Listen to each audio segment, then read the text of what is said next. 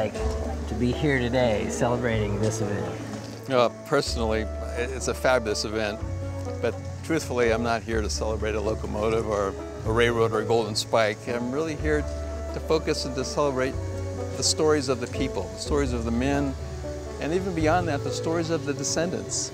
Because without the descendants, we would have lost so much. And I think it's important to realize that these stories of the descendants and the things they accomplished are applicable to all different groups.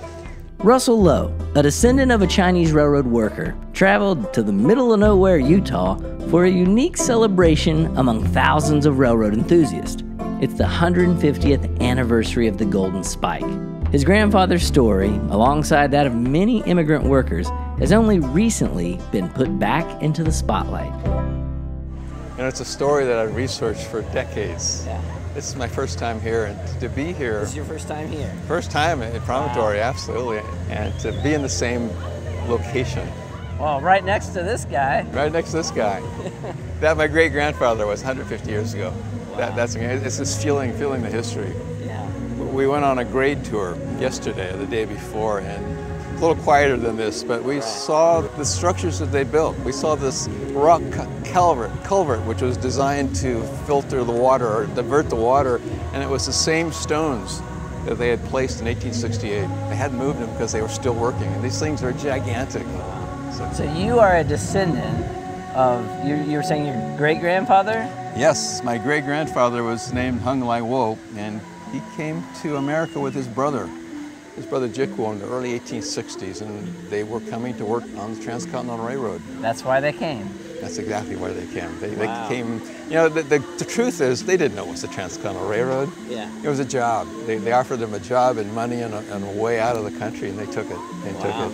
And do you think for them that was a good move? Like, did they leave, a bad situation, or? It's interesting, because I think there was a lot of poverty. All of these Chinese who came to America, not just for this railroad, but really the whole diaspora was from this tiny area of southern China. They call it the Four Counties, or the Sayup area. It's just less than 1/10% of the area, but they all came from this area. Oh, really? And because of the poverty, because of the jobs that they were offered. Yeah. The real question is, why did these young Chinese men and boys come here? And I think there was something in them that made them quite unique, quite different.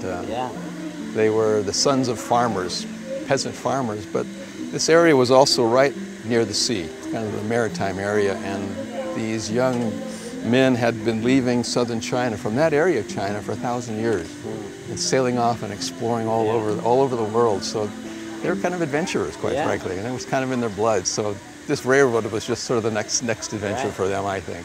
Wow, an opportunity for adventure in America. I think so, and it changed their life.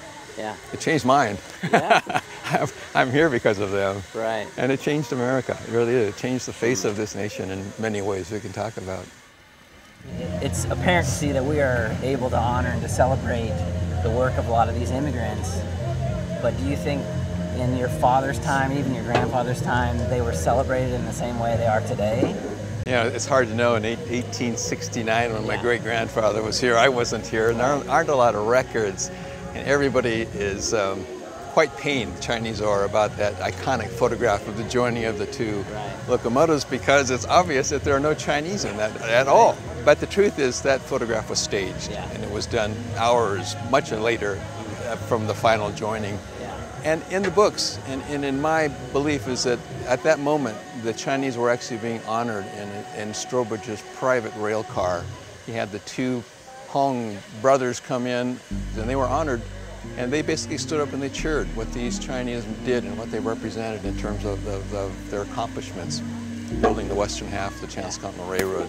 So I want to believe that they were honored.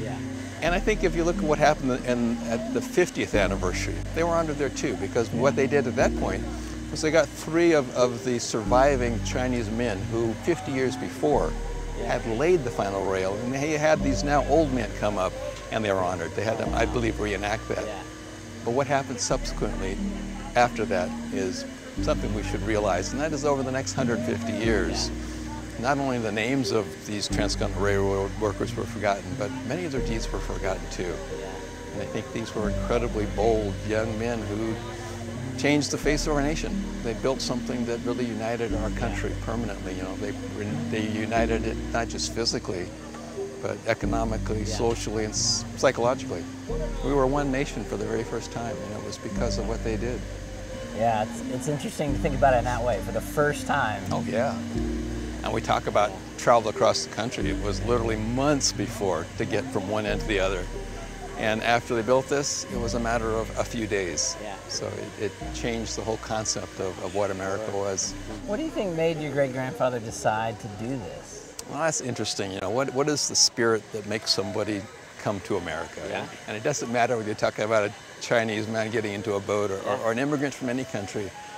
I think they come for the jobs and the opportunity.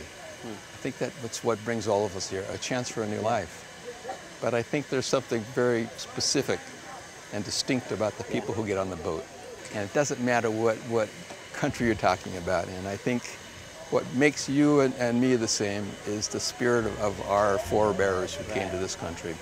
Yeah. There's distinctly something different about the people who left and the people who stayed behind. And America's better because we're the descendants of the ones who had that courage.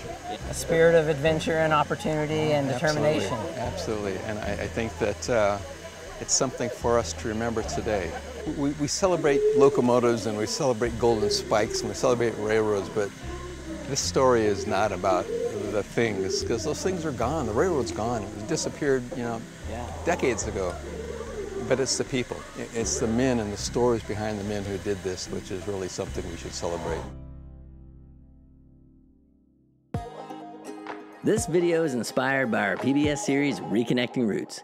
Visit reconnectingroots.com to watch the full episodes or to check out our music and podcast. Give us a thumbs up and subscribe so we can keep making more. Thanks for watching.